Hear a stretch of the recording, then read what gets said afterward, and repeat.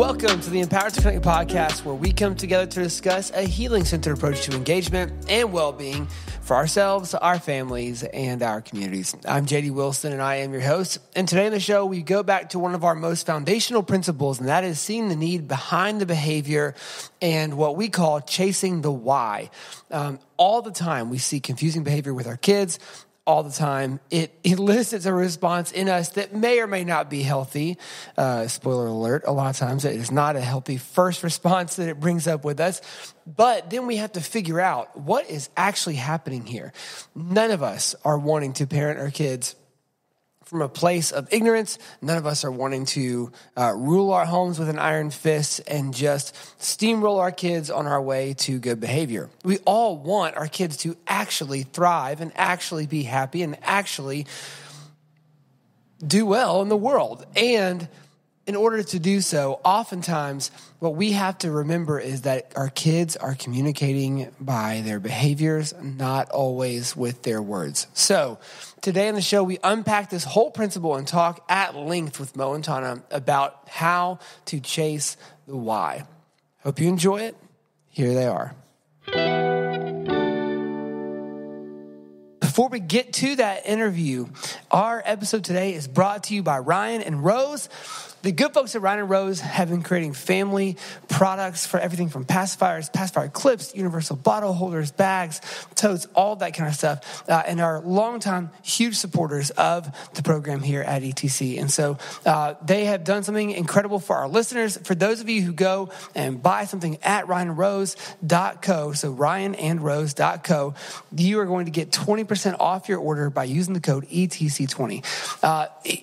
A lot of times I know for those of us who are buying gifts or just trying to be thoughtful about where our money goes in the community, it is important for us to understand how to support folks that are also just making a difference in their world. So I would just tell you from everything that we can tell you that Ryan and Rose and their entire company, Lindsay and Brett, their entire company are making a massive difference in the world, in the way they run their company, the way they do their products, everything. And so we cannot say enough about them. They're an incredible, incredible partner to have. And their products are just high quality. They last. They're incredible, beautiful to look at as well. So if you need a baby gift, you need something for your family, you need something to hold a water bottle on the many different vehicles you push these days or transport your kids around in, ryanandrose.co is the place to go. Use code ETC20 at checkout to get 20% off your entire order. That's ETC20 at checkout at ryanandrose.co. Why don't you set this up for us? I think all of us as parents have been in a moment of extreme frustration with behavior and not understanding where said behavior is coming from. And one of the things we're going to talk about today is kind of seeing the need behind the behavior. Will you explain sort of the foundation of this idea? Yeah, I think you just kind of hinted at it, JD. I mean, I feel like if you've been parenting, even 15, 20 minutes, I think that children's behavior can be perplexing and confusing. And I think as parents and caregivers, obviously we want our kiddos to behave in certain ways. I mean, we have behavioral expectations. I mean, we have expectations about everything, but we have behavioral expectations. Like my kid will never do blank, or my kid shouldn't do blank, or this blank behavior is acceptable, or this one isn't. I mean, that is just part of being a parent, is having expectations around behavior. And I mean, I can't say this for everybody, but Mo and I came into parenting and we thought that behavior had a really nice formula. That if we behaved in a certain way, and if we said things in a certain way, that would have this one-to-one correlation on our kids' behavior. Yeah. And so when that didn't work out that way, and I don't think it usually does for most people, I think as parents, we can walk away from lots of interactions with our kids feeling confused and perplexed, maybe even wounded and discouraged, feeling somewhat hopeless. I think it can begin to really deeply impact our own emotional well-being, especially if you've got kiddos who have some behaviors that the outside world would see as just fundamentally unacceptable. Yeah. And inside your home, you aren't able to sort of control that behavior in a way that makes you feel like everybody else would give you high five, you're doing awesome as a parent. Yeah. I mean, this plays out in so many ways, right? Like if somebody raises a child through adulthood and that child is performing in a way that the world says is successful, what's the natural next step? Good job, Parent, mom and dad. Good job, mom and dad. That's right. Yeah. So the inverse is true. Yeah. We at least internalize it. Where were their parents? What's that? Where were their parents? Yeah. If their Yeah. parents would just A, B, C, or D, get that behavior under control. I mean, so we get mixed up in the middle of their behavior. It just is natural for parents. When your kid is behaving in a certain way, we get enmeshed, we get confused. It makes us feel certain ways. We can go down into a deep, dark spiral of despair. It does oftentimes impact like the practicality of the day. I just wanted to take, Johnny, we don't have any children named Johnny. I just wanted to take Johnny to the zoo. Yeah. And instead Johnny is, having a problem deciding if he wants scrambled eggs or bacon. And now I can't get Johnny to the zoo. I mean, or we're going to be late. I mean, any number of things. So our kids' behavior, just part of being a parent, I think we can level set this, is being confused by behavior. Yeah. If we're honest, right? We all hit behavior sometimes and we're just completely perplexed by it. This was completely the reason that we came to ETC in the beginning. It was because, not to be over dramatic, but the hopelessness was exactly where I was, because I was brought up to feel on a pretty daily basis, and I don't think in a toxic way necessarily, that my behavior was a reflection of my family, of my parents, and so therefore what I'm inherently growing up with as a parent now is when this behavior happens in public, all of a sudden, like, I just look around and above everyone's head, I see just judgment. And, I felt like I was failing as a parent because I couldn't control my kids. That's the way that I was thinking about it. Like, this behavior, I don't have answers for it. I don't know what to do with it. And honestly, I came to ETC because I was like, well, sure, I'll listen to anybody right now because what I'm doing is not working, And there was a breakthrough for me on this particular conversation. And so I think even around the country, I think there's fall break is happening in most schools. And so I know that our families have both been back from fall break now, and on fall break even has some great examples of this where knowing this and kind of having this in my back pocket to use helped avoid some massive conflict, because we were able just to see really quickly, like, oh, there's something going on here, and let's meet that need and then address the behavior later. But so I think for those who are hearing this and like thinking, oh my gosh, I can breathe. Yes, I need to hear more about this. Why don't we talk through some of the practicalities, some of the steps behind doing this in practical parenting? Yeah, I think the very first thing is to reframe the idea, and we just hinted at it, that we can, like, what is behavior? And can we control frankly, now I've learned to ask, can I even control my own behavior? So that is probably an episode for a different day. Yeah. But what we fundamentally believe is that behavior is communication. And then the next question is, what is the behavior trying to tell us?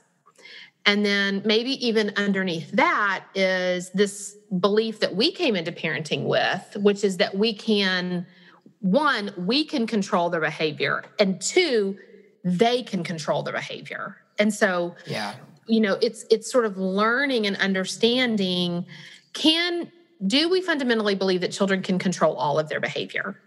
And then if behavior is communication, what is it trying to communicate? Mm-hmm. the idea of it being communication gives us this freedom to, JD, as you said, chase the why, or the what, or the wonder behind what's going on here.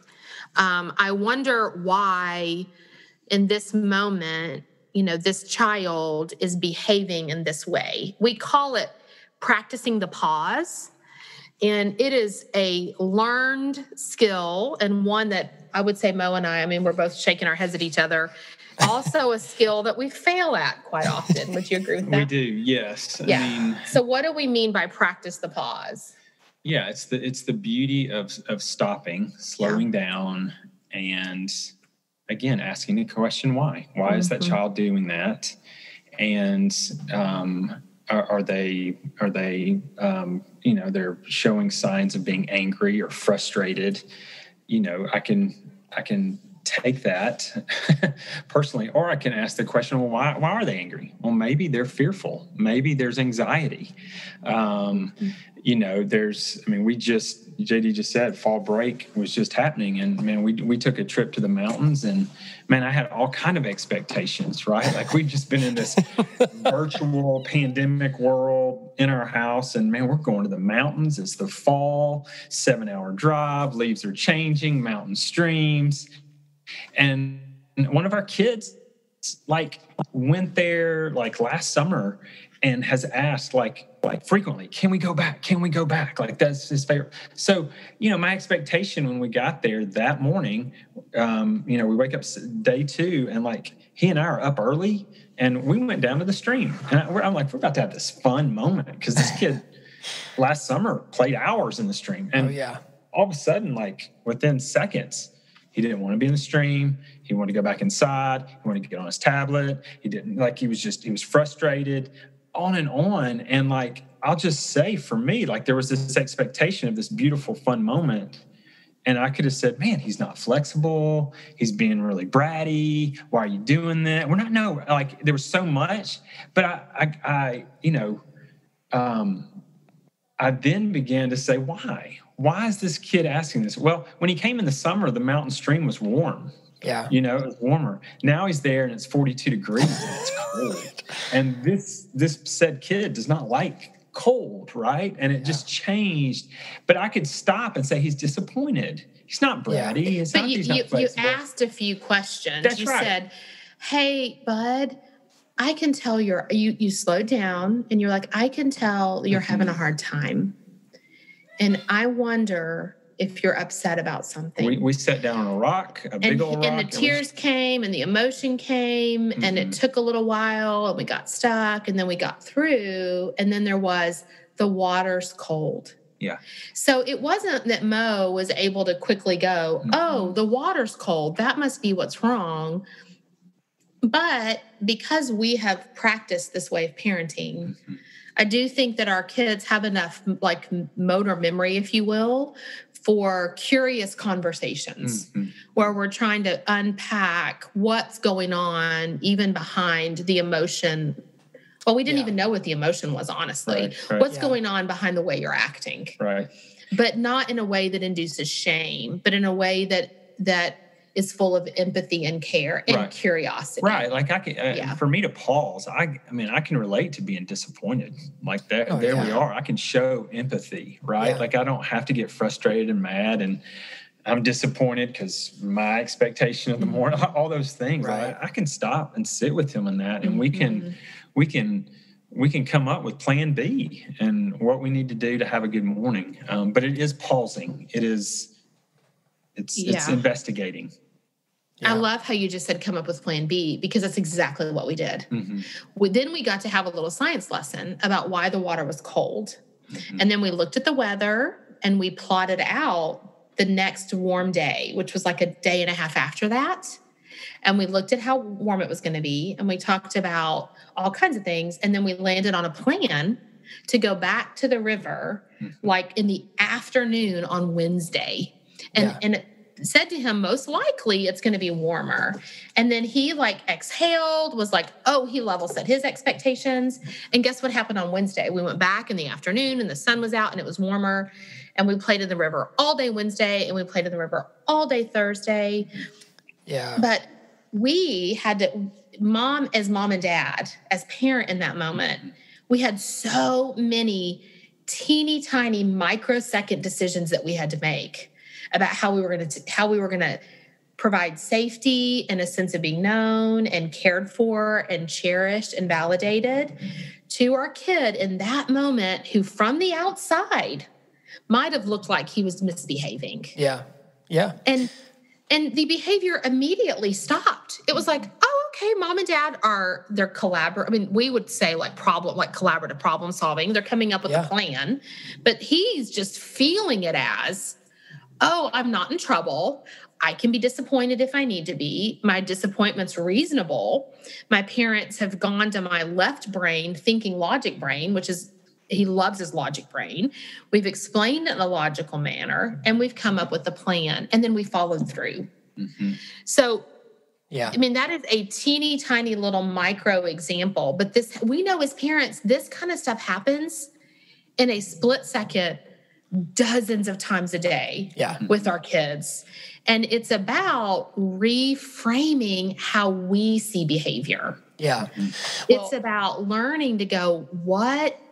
Oh, goodness, we were okay 2 seconds ago. We are no longer okay. What are the factors at play? Yeah. And then practicing the pause. JD, were you going to say something? Well, yeah, I just, all of us as people are that way. Like, all of us have 1,000 different factors that contribute to how we feel, how we're acting, how we're responding in an individual moment. And as adults, we tend to be able to think, someone, whether it's a kid or spouse, partner, whatever, might say, you are so grumpy. Like, this is a real today example. Like, why are you so, Dad, why are you so grumpy? And I can go, well, I was up, till about 1, dealing with fleas we have in our house right now, which is just awesome. And then was woken up at 4 by a toddler, and then didn't get back to bed till about 6, then got back up at 6:45, and then it's the first day back at school, so we're off the, and I feel like I didn't sleep very much at all last night. I haven't had any coffee or anything to eat yet or anything. So I can self-diagnose that now and go, here's the factors that contribute to me feeling like myself. And because we've made space for this as a family now, to use it as an example for myself, my wife can go, okay, I got that. Instead of being like, why are you so grumpy? We just had this long vacation. You can never be happy. I tell you what, like we come back and you're all of a sudden mad. Like, she would never do that, because we've learned together to think about the why behind our own behavior. And so it helps also to do that, and then to be able to diagnose. I mean, you guys were talking about with an older kid who can, when you get to the point, access left brain and really talk through logically what's going on. I think one of the things that's ultra helpful for toddler parents is to practice this. I mean, we're in a fun toddler phase. We've got, we've had some phases before with other kids that were, we would call them, they're throwing fits or whatever. Or when we were first parenting, it was like, I don't understand why they're spazzing out all the time. And then now we kind of know to look behind that. So we had a moment where, toddler gets really angry and throwing stuff all over the place and messing up the game the big kids are playing. And it would have been really easy to say at the moment, like, what is wrong with you? And spank and, pull it aside and say, like, the way that I was brought up would be to do this. Like, pull them aside and shame them for, like, you cannot mess up somebody else's game, and you don't disrespect somebody's house by throwing stuff all around. Instead, like, I could start to recognize, oh, this is like hungry, thirsty behavior. Like, I bet she's really hungry, thirsty. And I start thinking back, you know what? She got up. I don't think any of us gave her breakfast yet. She's been up for hours now. So we stop and I said, hey, would you like something to drink? You want some ice water? Went and got some ice water. Went and got like a little granola bar or something, whatever it was. And within minutes, totally back to equal again, totally back to rational place. Then we go back to say, hey, when we need something, just come use your words and ask for it. Don't throw stuff around. Let's go back and pick up this stuff that we messed up. And when you go make it right with the big kids and tell them you're sorry for breaking their game apart. So we're still addressing the actual behavior, but we've then taught how to replace, like how to get that need met when that feeling comes in, and identifying that feeling with a need instead of that feeling with, bad behavior that got punished. But you're teaching the kid also eventually to help self-diagnose. It's really good. That's really good. I mean, we talk about often just how can we both inside and outside of the moment work with our kiddos, right? And so you had both of those in that situation, like in the moment. And I mean, I just think like you were talking about how you were raised. What a shift it is, right? And a gift, because how often are we, just that punitive parenting and I know there's this balance, right? There's a balance of nurture and structure, and we talk about that. Like we're not saying no structure, but we're saying how many times has like so much structure used or punitive, used on a child when they haven't eaten, right? Or they, I mean, you just talked about you not getting enough sleep. Like, we know when kids don't get, like, we can't expect them to do well when they don't get a lot of sleep, or, all of those things. And so, I mean, you just went through a couple of skills of one, navigating and finding it, then of catching it while it was happening. And then outside the moment, man, you do want them to be able to regulate themselves. You don't want her throwing stuff every single time. So how do we teach a skill? And man, just use your words. Use your words and tell us you don't.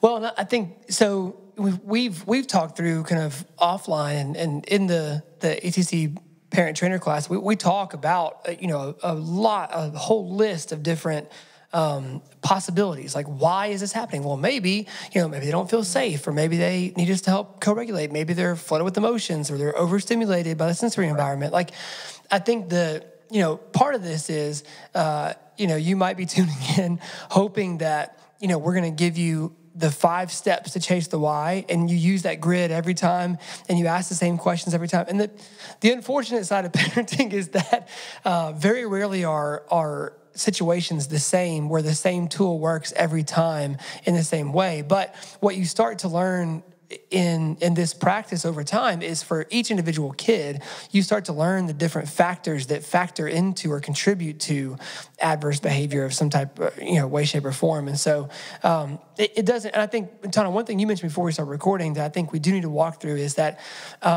this doesn't mean that every single behavior is always this deep, dark cry for a met need. There are sometimes like just behaviors that are bad, just need to be corrected, right? And so there are sometimes those things that need to happen. And so I think what it helps us to do is to just, at least for me personally, it's helped me to take the long view parenting. So I'm thinking throughout the day about the whole kind of diet of needs that's there, and how can I kind of structure our day or give some shape to our day to where we're providing the best conditions for our kids to work through the day, Yeah. So when we think about, kind of, it goes back to that, like the belief that we said, if you fall into the trap that you believe all behavior is willful, then you have exactly one available response to you as a parent, and that is to punish it. Right. If you think they did it on purpose, then you go towards punitive consequences. If you can practice the pause, which does take practice, if you can start reframing behavior as communication, which again takes so very much practice, and you get curious, then what begins to happen over time, so be patient with yourself, so much grace-filled patience here, that you will start to become, the master of your child. Not the master, that's the wrong word, the student of your child. And you'll understand what they are communicating and how they're communicating it and why they're communicating it. And then I promise you, the need for punitive consequences just drastically falls down, because you're no longer in this battle of wills. You do this or this. It's, hey, love, I see that you're doing this. I wonder why you're doing this. What do we need to do to help you so that you can grow either in the moment or in the long game to where this behavior is not your default behavior when you come upon this obstacle or this problem or this emotion? We want our kids, JD, you hinted at it, and I think Modi, you did too. We want our children to have the ability to regulate themselves as adults. Yes. Yeah. And they need us to co-regulate with them when they're young and sometimes even into their teens and tweens and young adulthood. They need that external safe adult that can come in a moment when they're struggling and their behavior is communicating something. And we can say, I'm here. I see you. You're safe. I've got you. Let's explore together what's going on. Yeah. Because we want them, when we're not around and they feel that thing rile up in them that might be the precursor to the behavior. So let's just maybe give an example. If you've got a kid that might have a propensity to lie, like, something just comes out and it's a quick lie.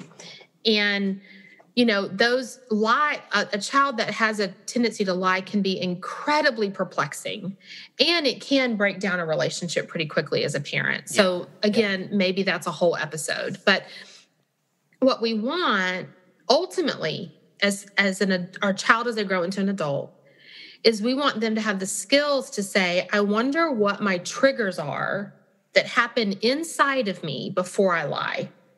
Yep. And if they don't, or what stress factors are happening around me that make me lie? How do I view myself that makes me feel like I need to be, lying? Is it a fear response? Is it a survival technique? Is it a shame trigger? Like, when do I lie and why do I do so?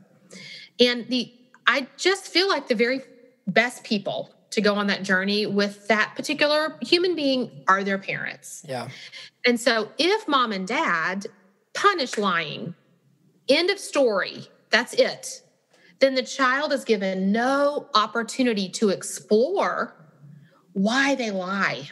Yeah. And then they can't grow in that skill of truth telling. So again, I'm going to circle back to behavior is communication. Maybe it's telling you they have a need in the moment. JD, you hinted what? They need to eat or drink. That is a simple need we can meet.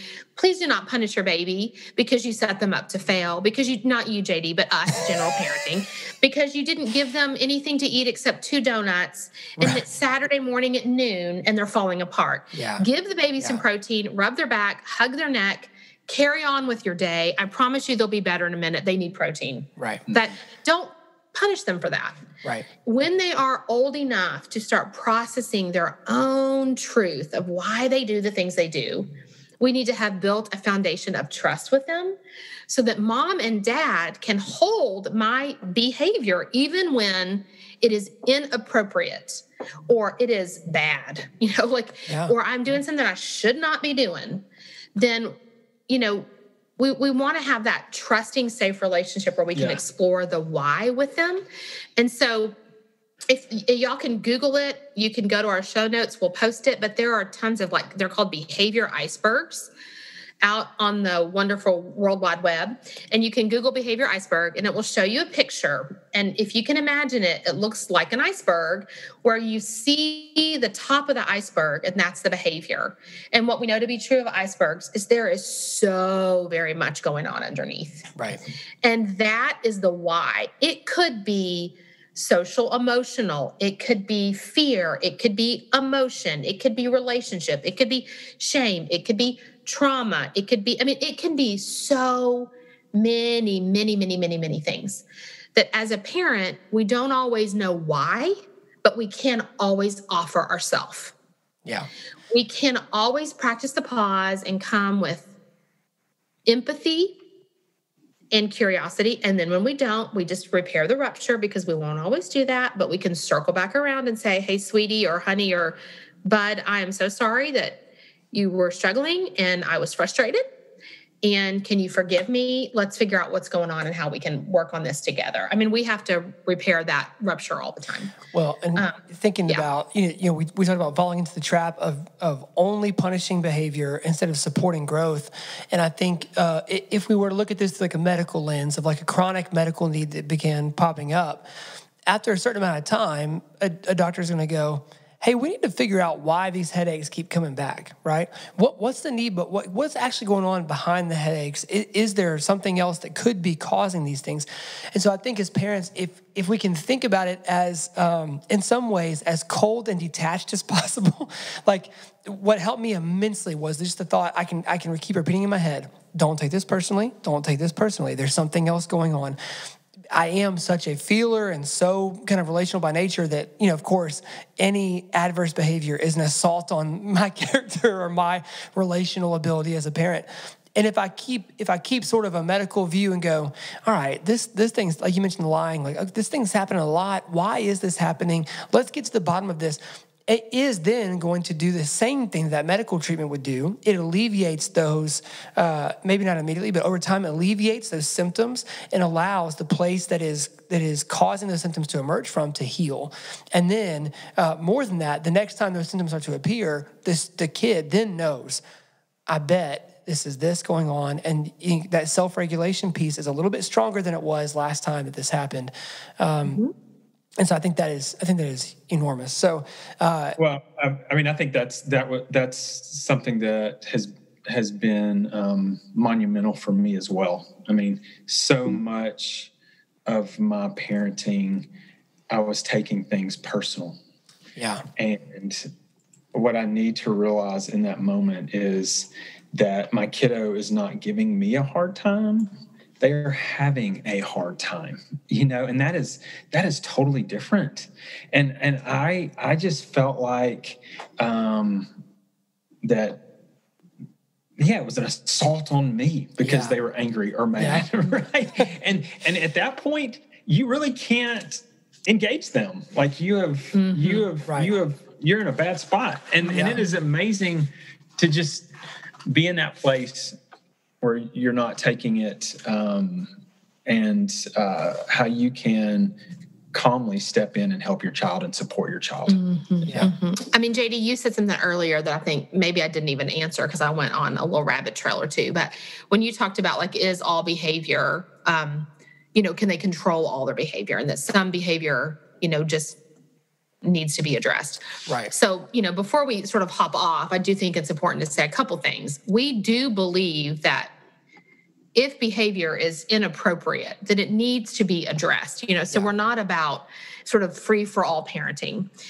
We do very much believe in a balance of nurture and structure in the world of good connected parenting. I mean, there is the ability to do some consequencing. Again, I think it can be very minimal. I think especially for kids who've experienced a good bit of trauma, consequences and rewards like that, corollary kind of parenting doesn't really typically work for them. In fact, I don't know that it really ever does. But I think what's good for us to think about, and if you want to explore this more, I would definitely recommend reading The Whole Brain Child by Dan Siegel and Tina Payne Bryson. Yeah. Or you can probably even Google this on YouTube. They do talk about an upstairs and a downstairs tantrum, and how our kids can use their logic brain sometimes. We think, oh my goodness, our kids are manipulating us. Maybe y'all have seen this video. I don't know if any of y'all have, but it's so funny. It came out years ago, and it's about a little kid that is like laying on the floor pitching a fit, and their parent walks out of the room, and the kid gets up. They stop crying. They get up. They walk. They go to the room where the parent is. They see their parent. They fall down and start crying again. The parent leaves and walks into another room. The child stands up, finds the parent, lays down, falls down, and starts crying again. Okay, that's a child that is in their upstairs logic brain. Yeah. They have full control over their behavior. Now, I still would go an extra layer and say, why does baby feel like they need to cry to get parents' attention? Right. So I do actually still think there's an opportunity for growth. Okay, I'm always going to think there's something we could be thinking about that's beyond just the consequence. But that is an upstairs tantrum. That is the kid is very in control of their emotion, very in control of their behavior. I think being absolutely adorable. How precious is that kiddo doing that? I would sort of probably laugh inappropriately and squeeze them and tell them they're amazing because how smart they are to try to utilize their upstairs brain that way. Again, not helpful.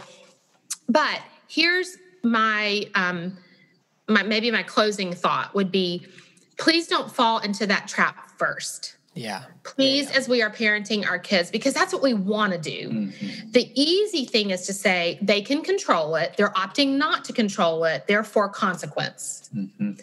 The more helpful thing to them and to you, the thing that will build trust, the thing that will build relationship, the thing that will build resiliency, the thing that will build the ability to self-regulate, the thing that will build empathy and apathy and self-awareness, not apathy, empathy and self-awareness is the parent that goes on the wondering why, the parent that walks with them to chase their why, mm-hmm. and then helps them grow, mm-hmm. doesn't just punish them. Mm-hmm. So we want to chase the why, to empower our children to understand their why. Mm-hmm. Yeah. Yeah. Which the beauty of that is we help them understand who they are, but we also in that process begin to understand who we are. Yes. Right. And so this is growing together and there's great beauty in that. Well, again, great stuff from Mo and Tona, and hopefully you are leaving out of this episode with some tangible, real, just take-home principles that can actually help you today. So for Mo and Tona, for everybody at ETC, for Kyle Wright, who edits and engineers all of our audio, for Tad Jewett, the creator of the music behind the ETC podcast, and everybody else here at Empowered to Connect, we will see you next week on the Empowered to Connect podcast.